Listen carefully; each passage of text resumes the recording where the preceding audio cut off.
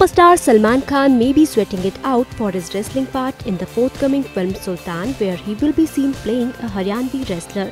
But seems there is a body double as well who is doing some scenes on his behalf, as recently Salman was spotted with his body double on the sets of Sultan. Some pictures of the two are circulating on social media that shows Salman and his body double dressed in red t-shirts and talking about a scene to be performed. While Salman is now using a body double for Sultan, some time back during a promotional event for his film Prem Ratan Dhan Payo, he had said that he won't use any body double for safety reasons. He said this after he came to know about Aamir Khan's injury on the sets of the latter's film Dangal. Watch here. I'll make sure that I don't use a duplicate throughout the film.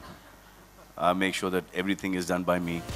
For the film, Salman not only gained weight but also learned the craft of wrestling and Haryanvi dialect. Directed by Ali Abbas Zafar, Sultan is slated for an Eid release and features Anushka Sharma as the female lead.